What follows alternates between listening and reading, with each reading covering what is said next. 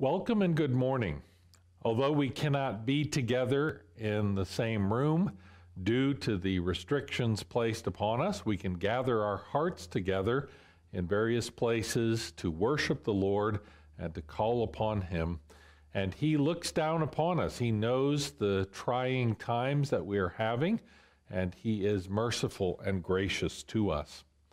Let me begin with a few announcements this morning. First of all, due to these continuing restrictions and the governor's order, we do not have our normal activities taking place. There will be no men's breakfast, no regular prayer meeting, and most significantly, we will not be having the sacrament of the Lord's Supper. This would be the normal Sunday where we would do that. The session thought it was wise to postpone that until we can be together again at a future date.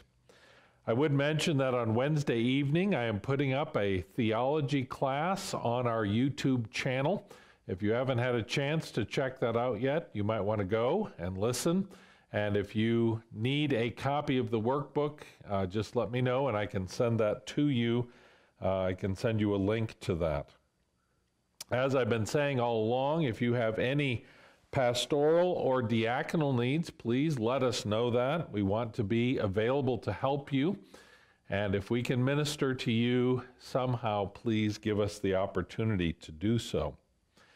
This evening's service will be on YouTube at 5 p.m. Dr. Wingert is going to again preach for us. He's going to be preaching on Psalm 30, so you'll please want to tune in for that as well. If you are able, would you please stand with me for our call to worship, which is in the bulletin. It is good to give thanks to the Lord and to sing praises to your name, O Most High, to declare your loving kindness in the morning and your faithfulness by night. Let us turn to Psalter hymnal Psalm 92b. It is good to sing thy praises.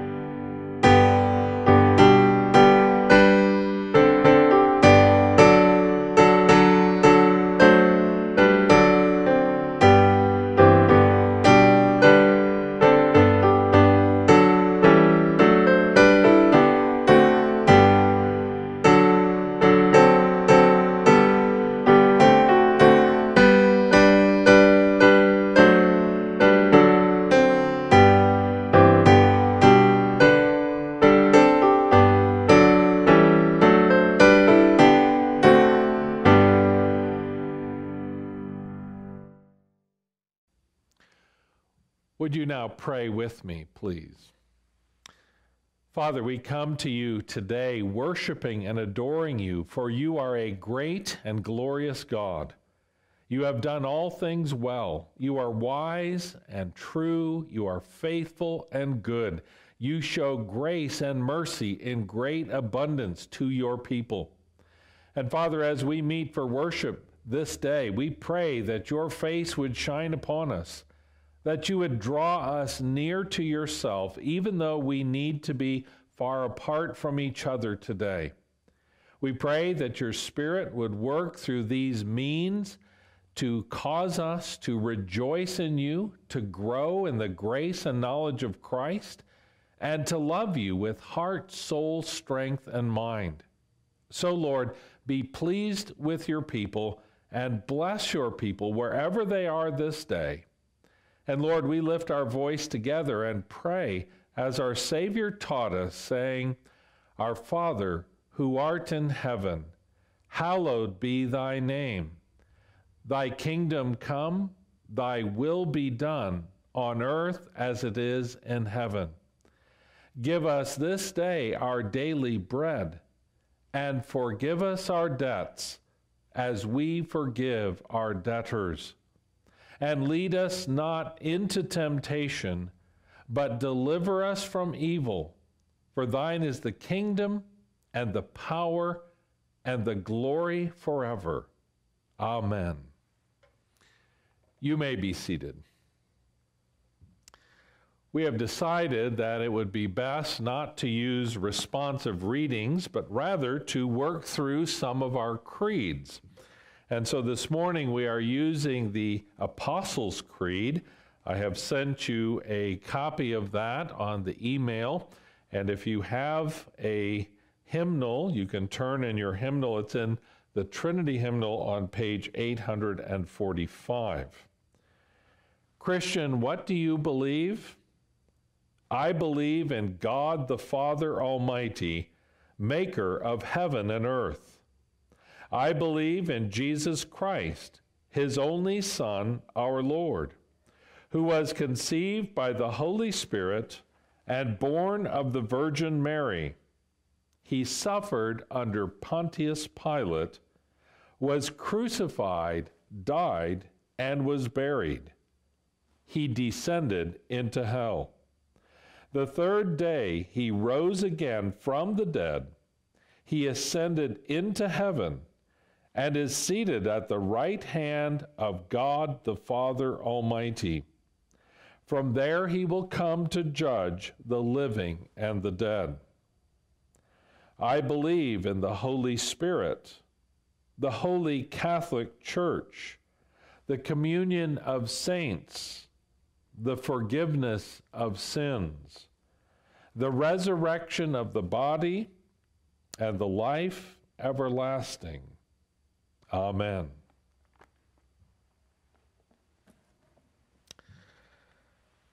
This great, loving, caring God whom we serve, who cares so much for us, calls us now to confession through the words of Psalm 92. How great are your works, O Lord! Your thoughts are very deep. A senseless man has no knowledge, nor does a stupid man understand this, that when the wicked sprouted up like grass, and all who did iniquity flourished, it was only that they might be destroyed forevermore. But you, O Lord, are on high forever. For behold your enemies, O Lord, for behold your enemies will perish, and all who do iniquity will be scattered. God is very gracious towards his children, but he is very fierce towards his enemies. They will be scattered and they will perish. And so we do not want to be on the side of God's enemies. We do not want to line up against him. That would be dangerous and it would be foolish. And so when we find ourselves on the wrong side, when we have sided with God's enemies and done those things which are displeasing to God, that should frighten us, and it should drive us to go to him, to confess our sin, and to seek his forgiveness. Now, in helping us to do this, he gives us his commands, his laws throughout Scripture. And those commands help us to evaluate our lives.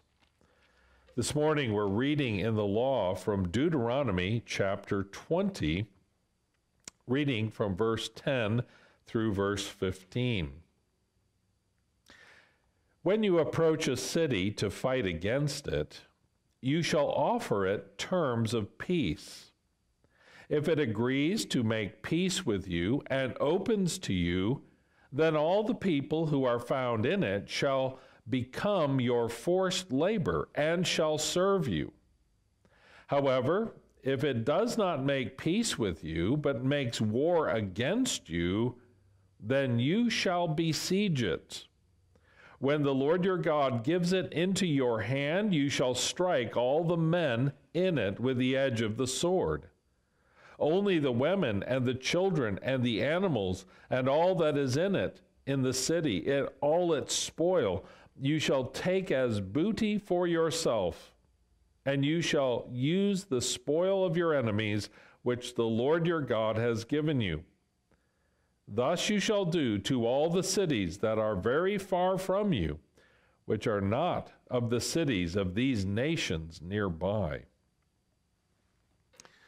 As the people of Israel were preparing to go into the land of Canaan and to take their inheritance from the Canaanite nations, God told them that they were to offer terms of peace to any city that they would fight against. And this is particularly and especially cities far away. They would go to that city to make war, but they would offer it terms of peace. And if that city were to accept the terms and open their gates and welcome the Israelites, then the Israelites were to allow those people to live.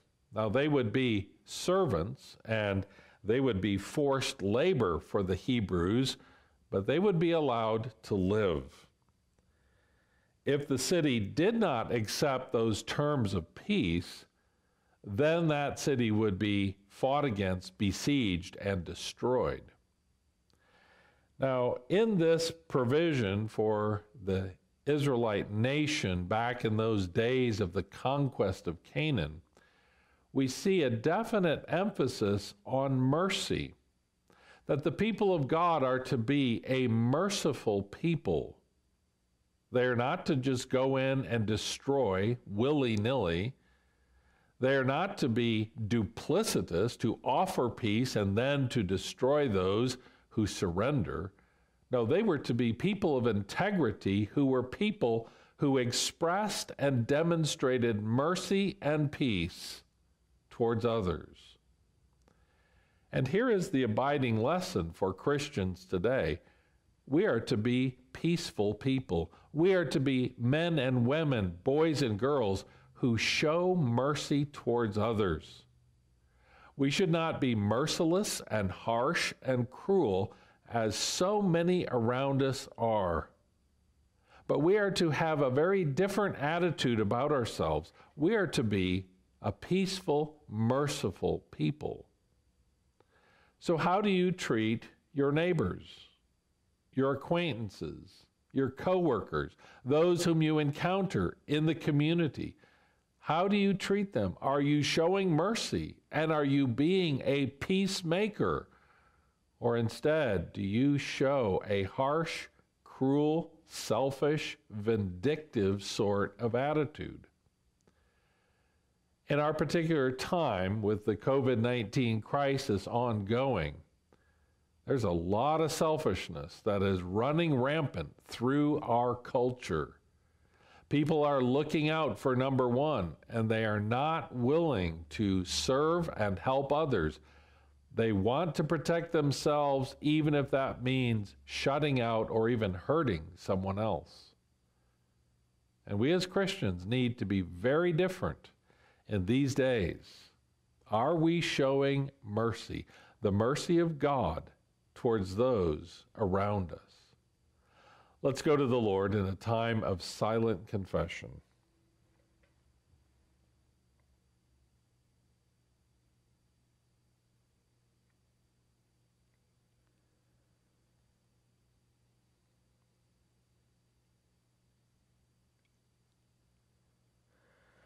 O Lord our God, you have been so merciful, so good, and so kind to us.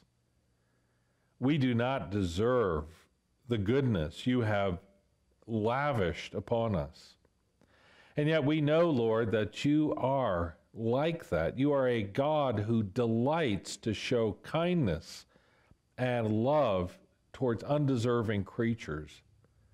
And Lord, as we have experienced your goodness and known your kindness, as we have been the recipients of your mercy, forgive us for not being merciful, kind, and good to others.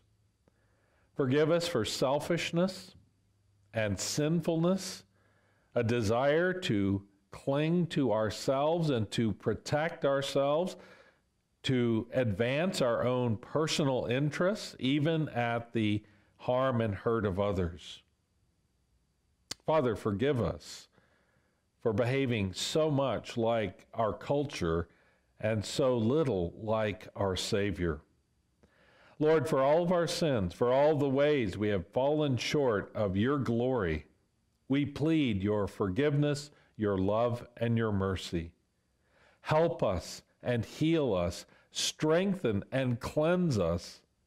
Give us the courage and the grace to live faithfully before you and before all men. Hear us, Lord, for we ask in Jesus' name. Amen.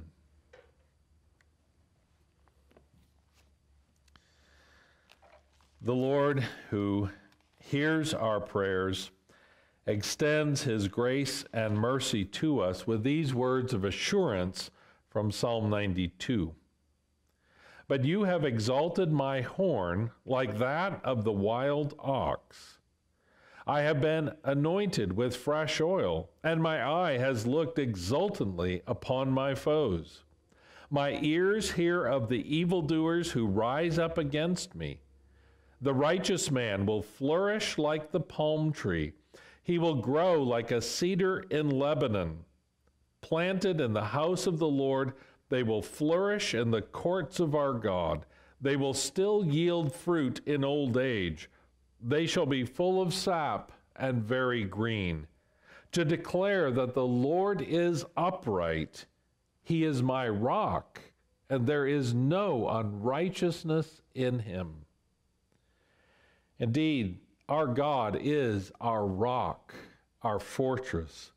There's no unrighteousness in him. He shows such forgiving love and mercy towards his people that we are refreshed and renewed, that we are enabled to flourish in the courts of our God. And so even in old age, we will be flourishing like palm trees planted in the courts of the Lord, in the house of the Lord. God forgives us. God cleanses us. God strengthens and sustains us.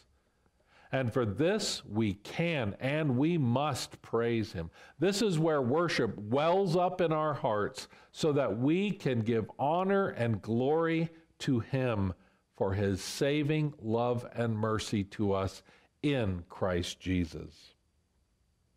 So now let's respond to his grace by turning to an old favorite in our Psalter hymnal, hymn number 456, Jesus, What a Friend for Sinners.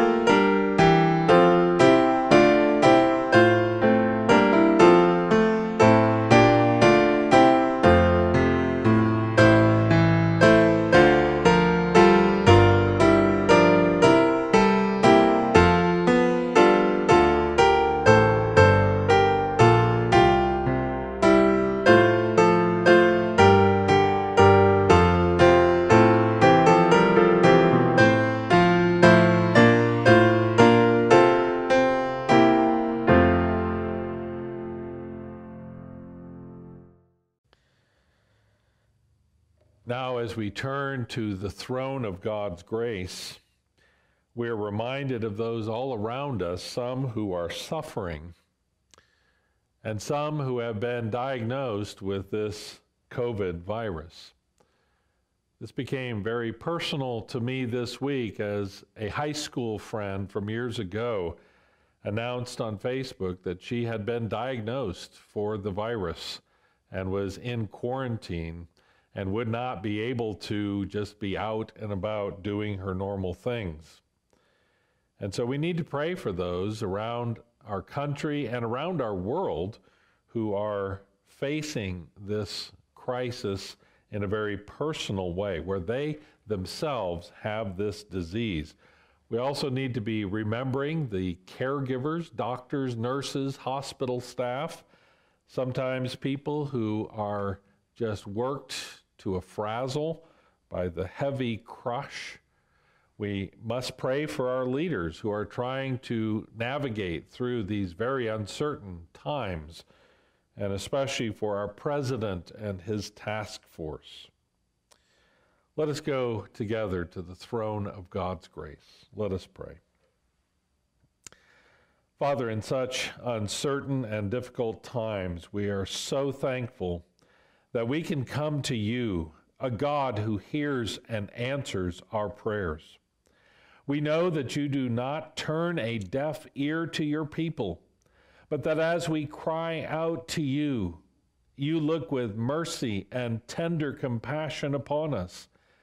You know that we are frail, we are creatures of dust, and yet you are the great upholder that sustains and lifts us up and carries us through. And so we bring to you today, Lord, the difficulties of this hour of human history. Lord, this is no surprise to you. You have ordained these things to be from before the foundation of the world. And yet, as they have come upon us, they have hit many people very hard. Lord, people around the world are sick and dying of this disease. Many are in hospitals that are overcrowded. We think particularly of Italy and China and South Korea. And Lord, even in our own country, in Seattle and in New York City and in other large metropolitan areas where this virus is running rampant. Father, we do pray for those who have been diagnosed and who are dealing with the symptoms of this sickness. I pray for my friend Margie, that you would be near to her, Lord, and that you would heal her from this sickness. Be with her husband as he cares for her and as he tries to help her. Lord, we pray that he would not also be infected. Father, we pray for those medical professionals, doctors and nurses and hospital staff who are dealing with these difficulties. And Lord, many of them are very tired, many of them are overworked, and we pray that you would give them times of refreshment. Help them, Lord, in the midst of a medical emergency. Give them strength and give them wisdom. We pray, too, that the resources would be available, the masks and the various items for personal protection.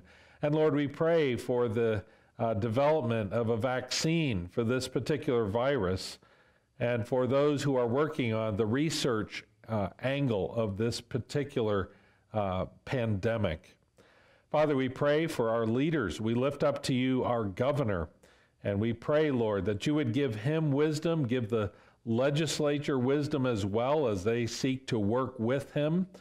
And Father, we pray that the order that is on us now would not last very long, but that you would give the governor and his counselors wisdom as to when to best lift this order. Father, we pray for our president who has been under enormous strain. And Father, we thank you for the wisdom that he has had in leading his team through this particular issue. We pray, Lord, for the various voices who are part of that team. We pray for Vice President Pence as he provides leadership there.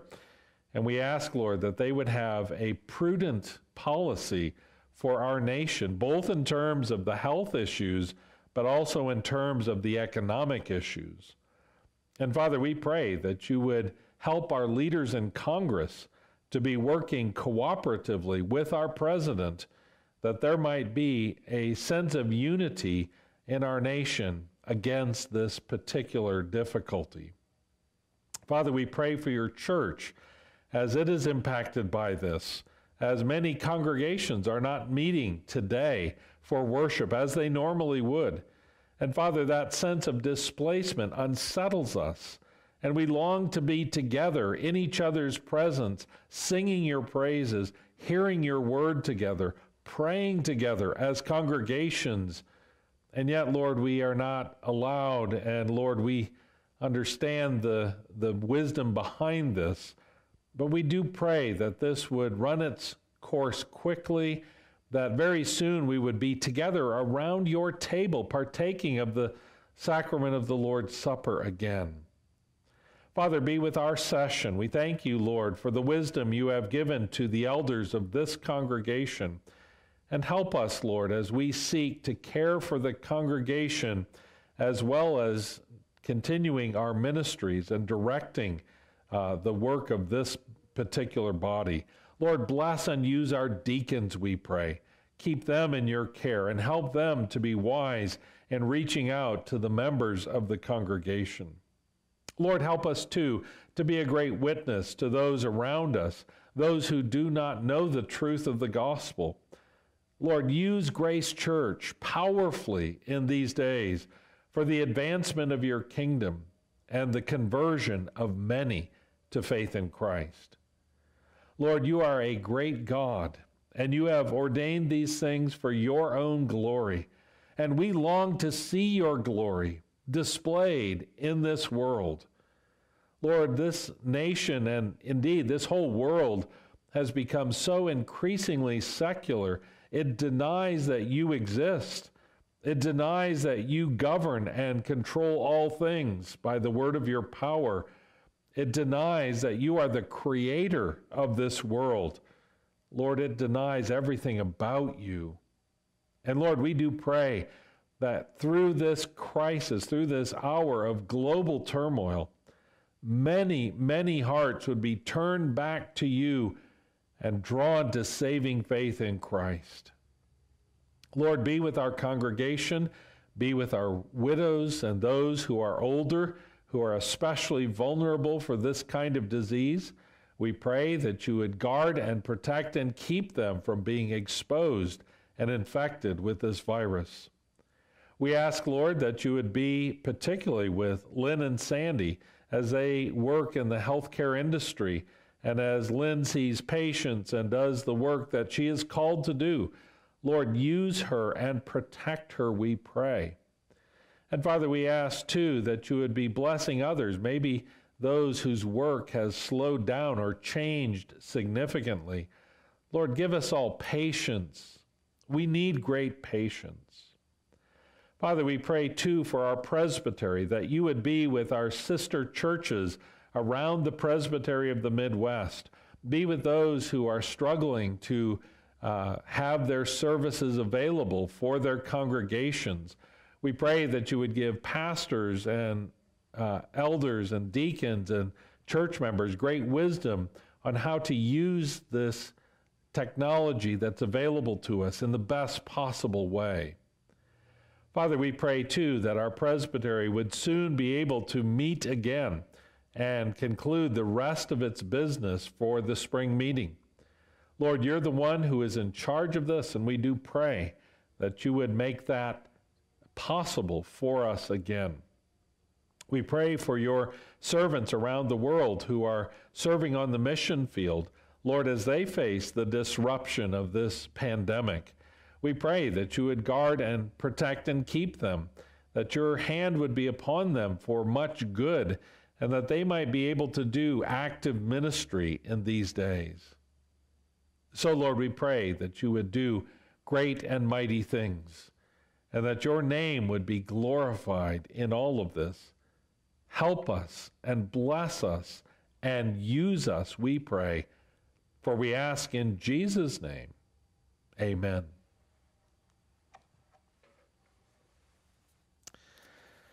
At this time, I would invite you to turn in your Bible to 1 Kings chapter 16.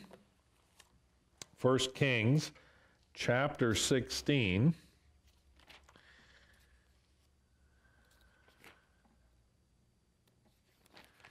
And I will be reading verses 15 through 33.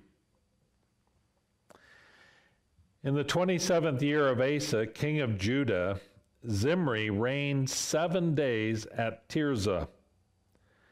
Now the peoples were camped against Gibbethon, which belonged to the Philistines. The people who were camped heard it said, Zimri has conspired and has also struck down the king. Therefore all Israel made Omri, the commander of the army, king over Israel that day in the camp. Then Omri and all Israel with him went up from Gibbethon and besieged Tirzah. When Zimri saw that the city was taken, he went into the citadel of the king's house and burned the king's house over him with fire, and died, because of his sins which he had sinned, doing evil in the sight of the Lord, walking in the way of Jeroboam, and in his sin which he did, making Israel sin. Now the rest of the acts of Zimri, and his conspiracy which he carried out, are they not written in the book of the Chronicles of the kings of Israel? Then the people of Israel were divided into 2 parts. Half of the people followed Tibni, the son of Ginneth, to make him king. The other half followed Omri. But the people who followed Omri prevailed over the people who followed Tibni, the son of Ginneth. And Tibni died, and Omri became king. In the 31st year of Asa, king of Judah, Omri became king over Israel and reigned 12 years. He reigned 6 years at Tirzah. He bought the hill of Samaria from Shemer for 2 talents of silver, and he built on the hill and named the city which he built Samaria, after the name of Shemer, the owner of the hill. Omri did evil in the sight of the Lord and acted more wickedly than all who were before him. For he walked in all the way of Jeroboam the son of Nebat, and in his sins which he had made Israel sin, provoking the Lord God of Israel with their idols. Now the rest of the acts of Omri which he did, and his might which he showed, are they not written in the book of the Chronicles of the kings of Israel? So Omri slept with his fathers and was buried in Samaria, and Ahab his son became king in his place. Now Ahab the son of Omri became king over Israel in the 38th year of Asa king of Judah, and Ahab the son of Omri reigned over Israel in Samaria 22 years. Ahab the son of Omri did evil in the sight of the Lord more than all who were before him. It came about, as though it had been a trivial thing for him to walk in the sins of Jeroboam the son of Nebat, that he married Jezebel, the daughter of Ethbaal, king of the Sidonians, and went to serve Baal and worshipped him. So he erected an altar for Baal in the house of Baal, which he built in Samaria. Ahab also made the Asherah. Thus Ahab did more to provoke the Lord God of Israel than all the kings of Israel who were before him. So far, the reading of God's word in 1 Kings. Now, if you would please turn to our passage in Acts. We're turning to Acts chapter 8, looking this morning at verses 4 through 8.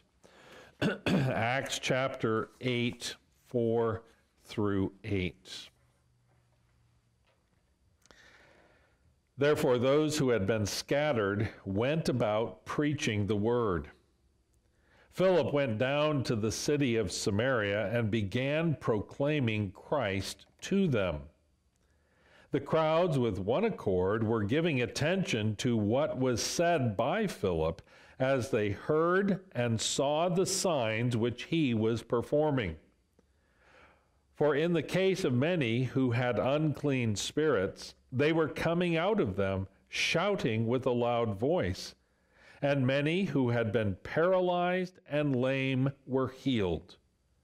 So there was much rejoicing in that city.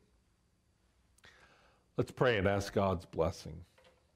Father, as we look today into your word, give us insight and understanding. Grant us the grace we need to not only believe, but to obey these things.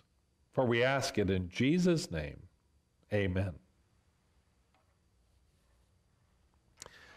Though it happened almost 25 years ago, I can still remember my shock and amazement at the scene. I was a young minister working in the PCA. I was doing church planting, and our mother church had a relationship with a particular missionary who would occasionally come for a visit, give a report, and preach for us. And on that particular visit, he had again offered to preach, and the elders were very agreeable. They liked this man. But then they found out that his sermon that morning was going to be something not so good. Well, what exactly did this man plan to preach on? His announced theme was that only ordained ministers could do evangelism. Our elders didn't think that that was such a good idea for a sermon, so they asked him if he could preach on something else. And his alternative proposal was even stranger still. I think it was something about geocentrism, how everything revolves around the earth, not the sun. Well, his original idea that only ordained ministers can and should do evangelism is flatly contradicted by our text here this morning. In fact, every single believer in Christ has a duty to spread the good news of Jesus far and wide as opportunity allows. So this morning, as we look at this passage, I want to first of all consider providential preachers. Then we are going to look at Jerusalem, and then finish by considering Samaria. Well, during the days and weeks and months leading up to Stephen's death, the church in Jerusalem had been growing by leaps and bounds. That growth had necessitated the ordination of the first deacons, as we saw back in chapter 6. So by this point, there were the 12 apostles plus the 7 deacons who had been set apart. And yet the church was growing exponentially. This happened because average, ordinary Christians, people like you and I, were sharing the good news of Christ with their neighbors, their family, their friends, their coworkers, their associates. The whole group of disciples had become disciple makers.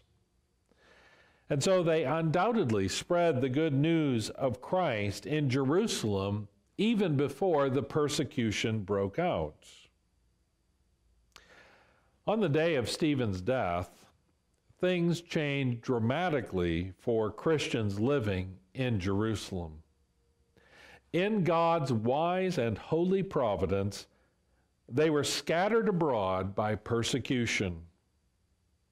Last week we saw how they went into all of the regions of Judea and Samaria, all of them except the apostles who remained in Jerusalem. And this flight put them out of reach of Saul's murderous program, at least temporarily.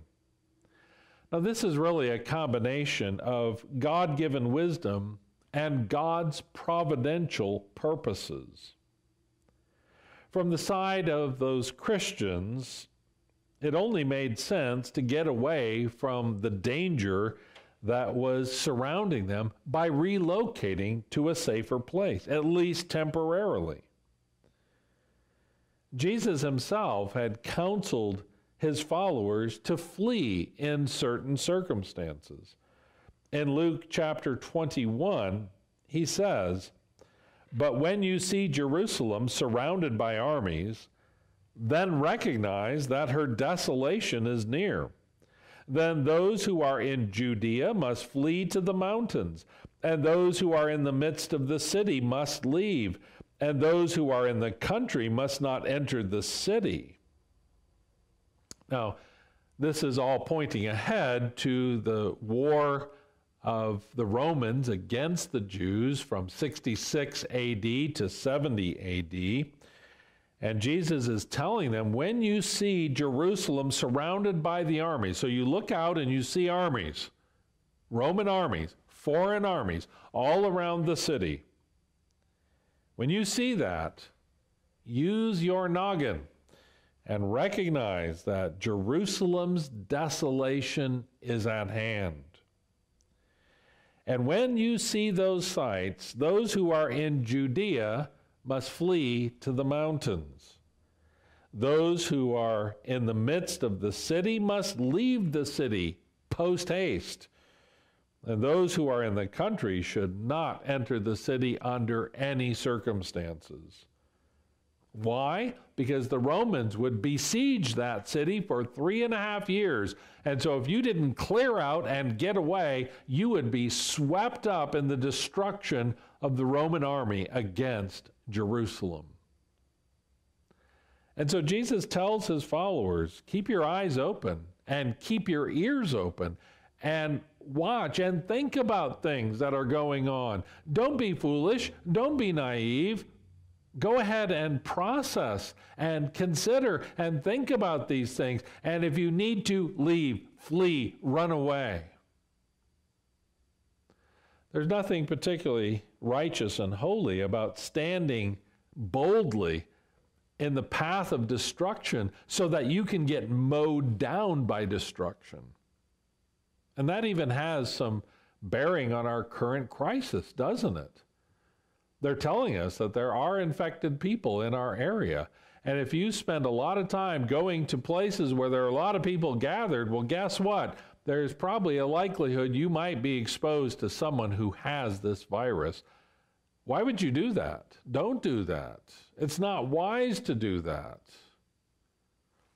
I heard about a YouTuber. I didn't watch this video, but this YouTuber was boldly saying that he could have direct contact with a toilet and that would be just fine.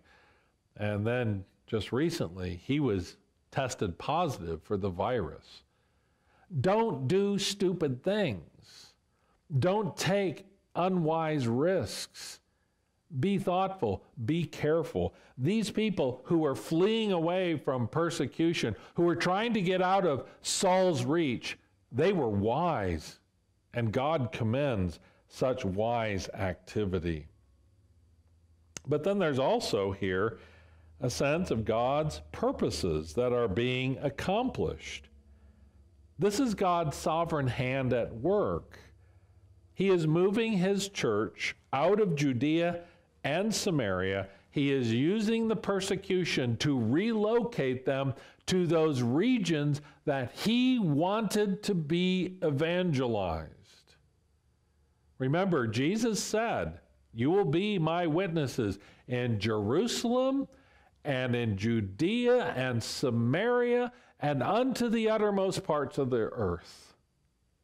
So you've done a pretty good job in Jerusalem, but now it's time for phases 2 and 3. That's Judea, the surrounding area in southern Israel, and Samaria, which is in central and northern Israel.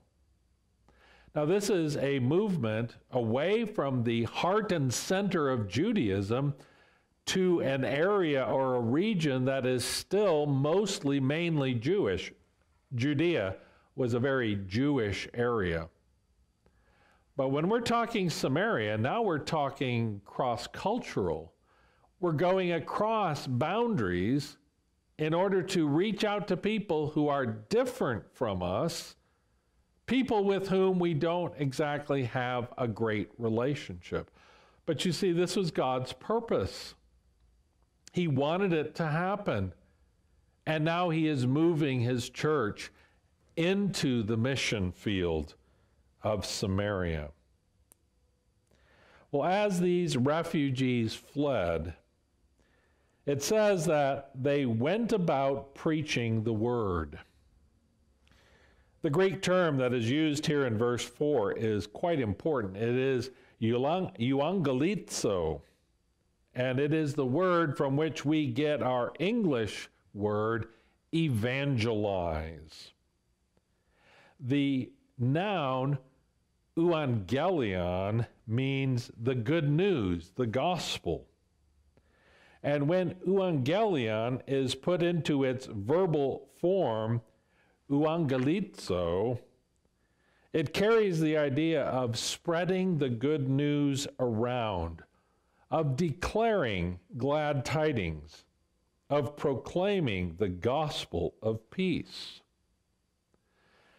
Now, this is not the work of the ordained evangelist, but rather the natural, normal action of ordinary Christians, of men and women, just like you, just like me. Sometimes it has been said that this is one beggar telling another beggar where to find bread. And I think that is true. This is the type of everyday evangelism that all Christians are called to practice in the course of normal, ordinary life. As you go, wherever you go, Jesus said, make disciples. All believers have a share and a stake in the accomplishment of the Great Commission. It is for ordained officers, yes. It is for ministers like me, but it's also for ordinary people just like you. You don't have to go to seminary. You don't have to have advanced degrees. You don't have to be licensed by the presbytery in order to share the gospel with someone else. And so it is a both and. It's all hands on deck. We all, as Christians, need to be sharing the gospel just as these people were. As they went into Judea and Samaria, they went about evangelizing. I think that's really the best translation of this. Now, we can deduce something of their message by looking at what Philip was preaching. In verse 5 of our text, it says that Philip came down to the city of Samaria and began proclaiming the Christ to them. Philip is preaching Jesus Christ and him crucified. Now, it only makes sense that if you're going about spreading the gospel, doing evangelism, sharing the good news, you need to be mostly talking about Jesus. If you don't tell people that Jesus died to save sinners, well, you know what? You're not really proclaiming the good news of the gospel. There's always pressure to compromise the message, to make it more palatable to the unbeliever, to keep from causing offense on the part of those who are lost and dead in their sins. And so there is always this impulse to pare off some of the sharper corners of the gospel and to make it more user-friendly, as they sometimes say. Don't talk so much about sin. Don't demand repentance. Just tell people that God loves them and wants to make their lives peaceful and nice. But you see, the good news of the gospel centers on and focuses upon Jesus Christ and his life, his death, his resurrection. It is about his cross, about his blood shed for the remission of sins. The gospel is not just a psychological prop so that you can live a better life. The prosperity preachers, Joel Osteen and his ilk, are flat out wrong. The gospel is about Jesus and what he came to do for sinners like me and sinners like you. And so just as Philip preached Christ, these people who were going around were preaching Christ. And so we too must preach Christ if we are really sharing the gospel which is found in the pages of Scripture. So what were the results of their witness? First of all, in Jerusalem. We want to look at Jerusalem as the first city in our tale of two cities. As for Jerusalem, you might say that it was the best of times and it was the worst of times. The apostles were preaching. People were being converted in large numbers. Those newly minted deacons were carrying out vital ministry to the large number of widows. Everything was growing. Everything was vital and vibrant and alive. It was the best of times. And yet, there was growing resistance. The apostles are repeatedly arrested for their activities in the temple. The Sanhedrin is heard forbidding them from speaking or teaching in Jesus' name. Tensions are rising. Persecution is coming. It's the worst of times. And then Stephen comes into the spotlight. As we saw in chapter 6, Stephen was full of grace and power. He was performing great wonders and signs among the people by the power of the Holy Spirit. Some from the synagogue of the freedmen were arguing and disputing against Stephen, but they were unable to cope with the wisdom and the spirit with which he was speaking. And since they could not beat him fair and square in open debate, they instead resorted to deceitful scheming. They enlisted false witnesses to make ludicrous claims against him. Put under arrest, he was brought before the Sanhedrin to explain and defend himself against these charges, which, by the way, he did in a masterful manner. Despite Stephen's compelling and powerful sermon, the Jewish leaders would not budge. The Sanhedrin became irrational in its anger. They were filled with a malicious rage against him. So they drive him out of the city, where they stoned him to death, even as he was praying for God's mercy for them, his murderers. And of course, this unleashes Saul of Tarsus to lead an aggressive and violent campaign seeking to eradicate Christianity out of Jerusalem. Going from house to house, Paul is arresting, imprisoning, tormenting, and persecuting Christians for being Christians.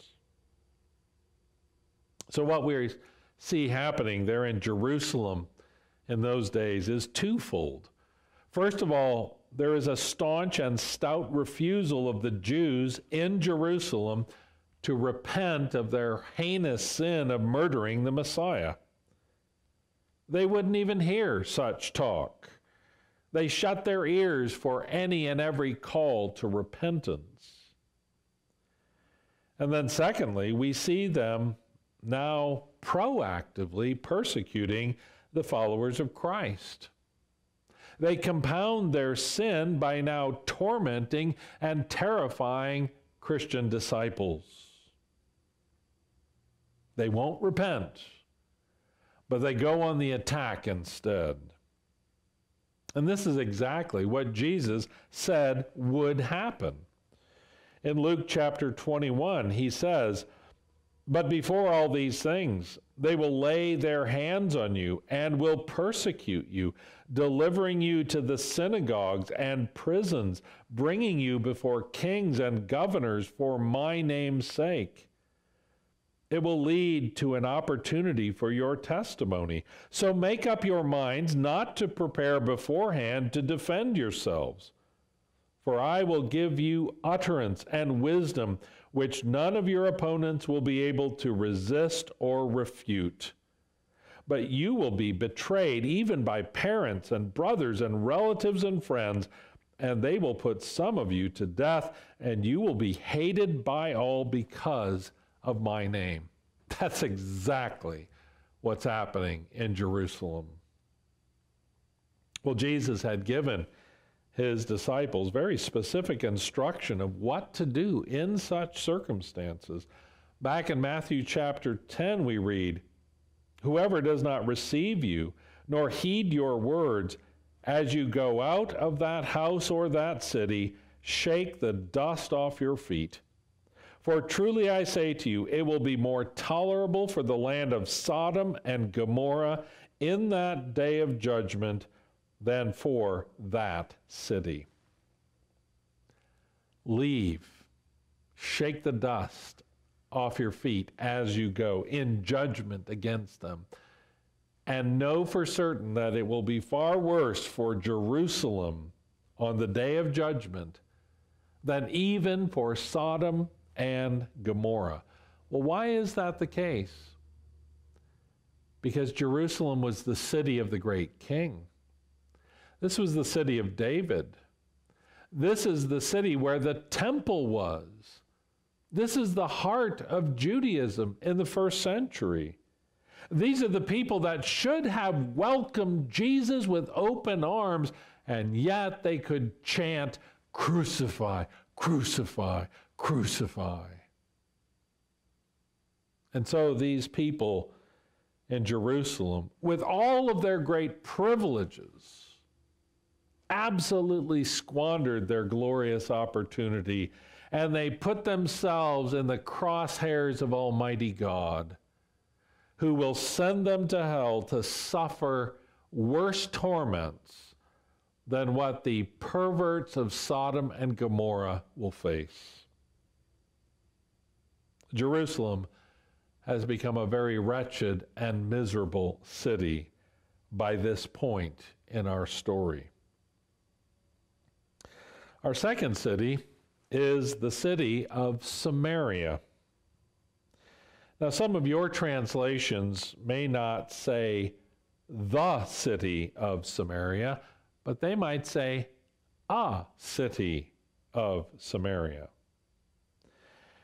There is a little debate among translators and commentators over the use of the definite article the city of Samaria. And the background information, all of the textual information, says there's strong reason to say it should be included, the definite article. This is the city of Samaria.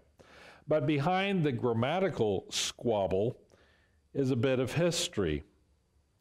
The historic city of Samaria, which had been built by Omri, as we read in 1 Kings, had fallen into ruin and was rebuilt by Herod the Great and was renamed Sebasta. It's unclear whether the city mentioned here in our text was that city, Sebasta, or another prominent city in the region of Samaria. Well, the point is the same, regardless of which prominent city we're talking about, because there is a whole history and heritage for this region, which really goes back to the founding of the Northern Kingdom.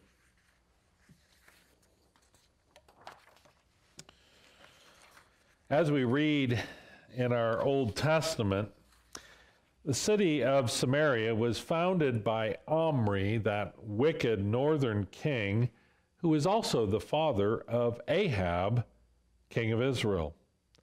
Both Omri and Ahab were pagan to the core.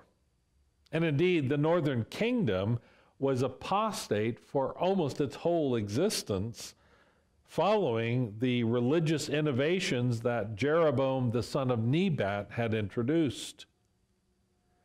But of course, Ahab took things to a new level. He wasn't content with just the sins of Jeroboam. He introduced his whole own system of sinning. The wickedness of the northern kingdom was finally punished in 722 BC when the Assyrians came and conquered the northern kingdom. Those whom they did not kill, they led into captivity, most of them never ever to be returned. In place of the Hebrew inhabitants of that region, the Assyrians brought in other conquered peoples from other areas. This was part of their policy. You conquer one area, you move its inhabitants out, you take another conquered people, you transplant them in. And in that way, you keep from having local uprisings that gain much steam. Everybody is essentially living as refugees. And that's what happened. The people who were living in what became known as Samaria were not real, true, blue blood Jews. At best, they were really a mixed race of compromisers. Derek Thomas characterizes them in his commentary as follows. He says, "In the years that followed, the Samaritans were considered as hopeless syncretists, heretics. The Jewish historian Josephus characterized them as pro-Greek, a fact that did not endear them to first-century Jews who would recall their oppression under the Greeks." So right up into the New Testament era, the animosity that existed between the Jews and the Samaritans was very strong on both sides. Each side viewed the other with contempt. Jews would not even travel through the region of Samaria if they could possibly help it. And they would not even use a cup or a plate or a utensil that a Samaritan had used. But as we see in passages like John chapter 4, our Lord Jesus was not afraid of the Samaritans. He ministered among them. And in fact, in John 4, a whole town of Samaritans was converted through his preaching ministry. Moreover, Jesus in his teaching typically characterized the Samaritans in a fairly positive way, such as the story of the Good Samaritan. And if you remember that story, there are some Jewish characters who don't come off looking that good, but it's the Samaritan that is kind of the hero of that story. Before Jesus left the earth and ascended into heaven, he instructed his disciples to be witnesses in Samaria, as well as in Judea and Jerusalem. And thus, Philip's ministry in Samaria is in obedience to Christ and his commands. Philip goes to the city of Samaria and begins proclaiming there Christ to them. And as he was preaching the gospel, he was also performing miraculous signs. He was casting out unclean spirits. He was healing the lame and the paralyzed. This is a word and deed ministry which is much like that of Jesus and the apostles. And just look at how these Samaritans responded. It is stunning, stunning. These are Samaritans. As Philip was preaching to them, it says, with one accord, they were paying attention. They were giving attention to what he was saying. They weren't staring out into space. They weren't looking at someone else who was sitting there next to them. They were transfixed on what Philip is preaching. They are listening with their ears wide open. And as they experience God's grace, many of them were believing and being baptized. We're going to see that in the later part of this same chapter. So this is a tremendous movement of God's Spirit in Samaria, of all places. And because of the ministry of Philip, and because of the movement of the Holy Spirit, many of these Samaritans were rejoicing. They were filled with joy because they had come to know the salvation of God. Now, in the theology, the kind of aberrant theology of the Samaritans, there was this great expectation that one would come, the Ta'ib, who would be a restorer, a deliverer. And now Philip is proclaiming the restorer, the deliverer, the Messiah had come. They were believing. They rejoiced in that knowledge.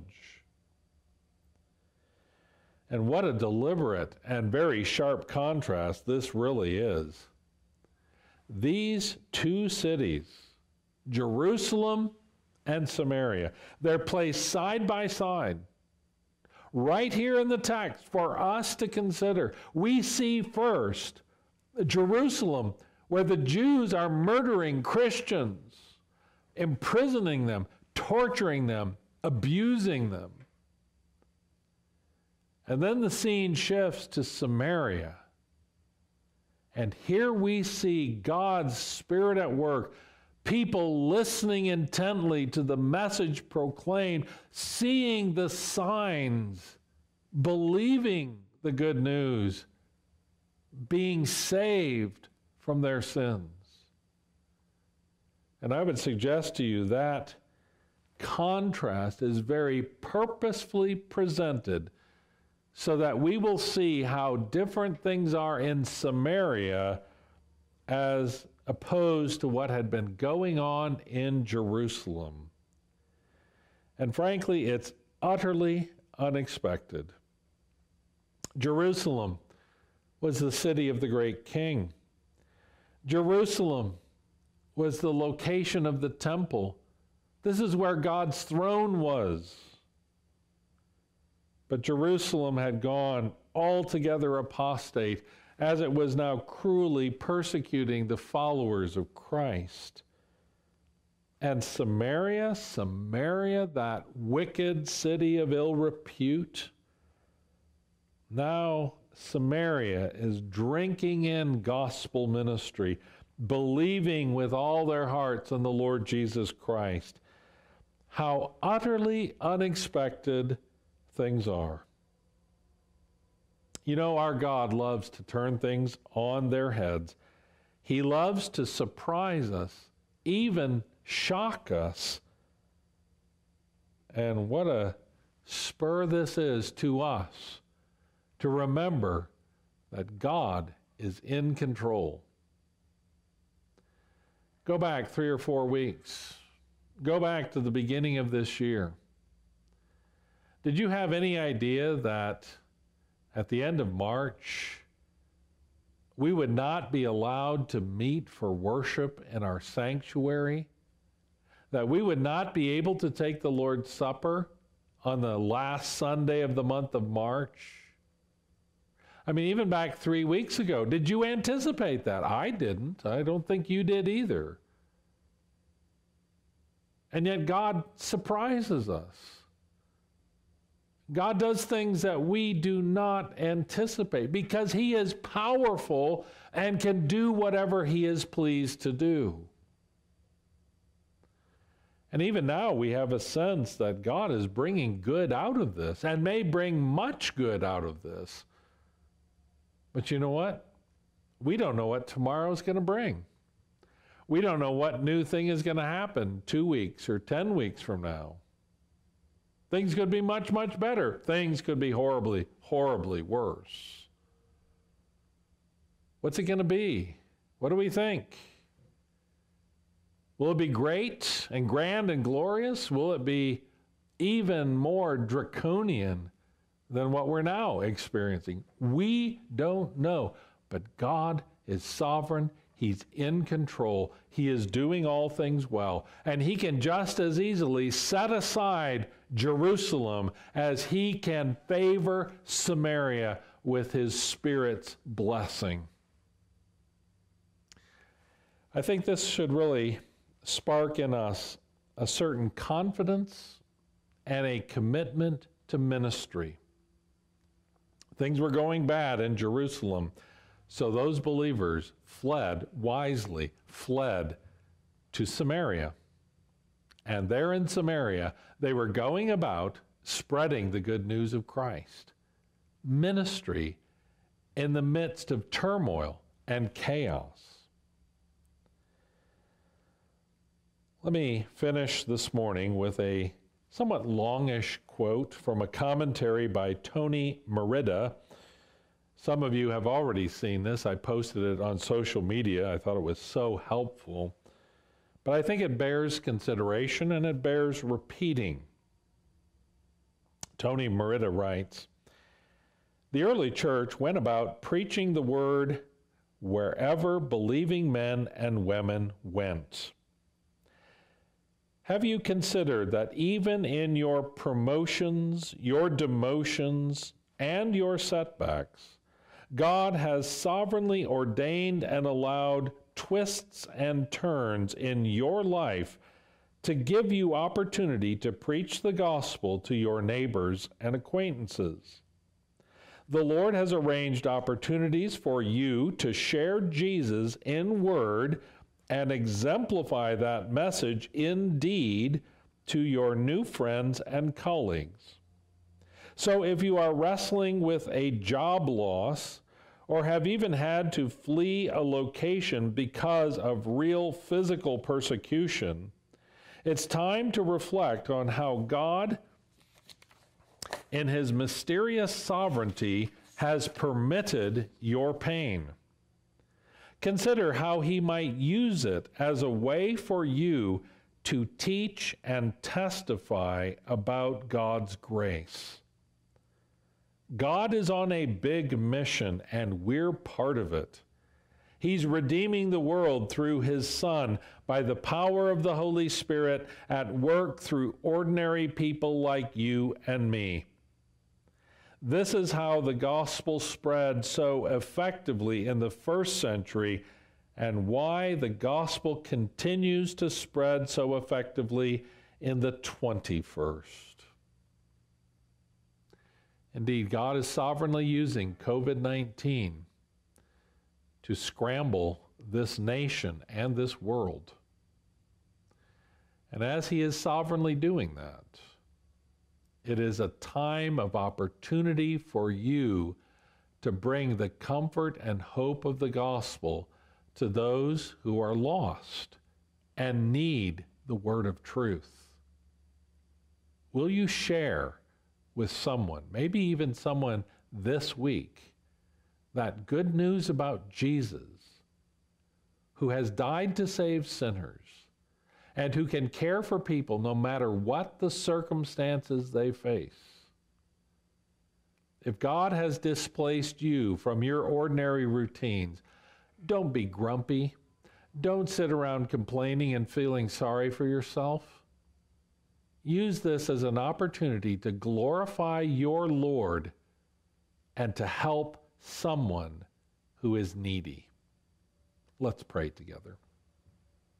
Father in heaven, we thank you for your sovereign ways and how sometimes you bring difficulty into our lives in ways that we simply do not expect.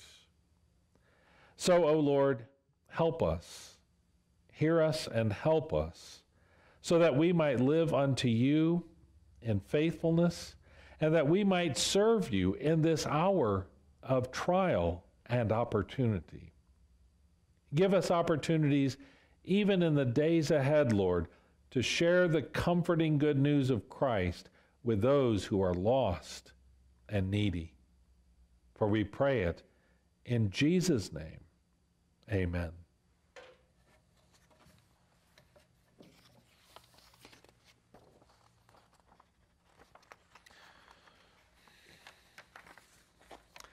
For our closing hymn this morning, please turn in your Psalter hymnal to hymn number 421, Christ Shall Have Dominion. And if you would, please stand as we sing together. Hymn 421.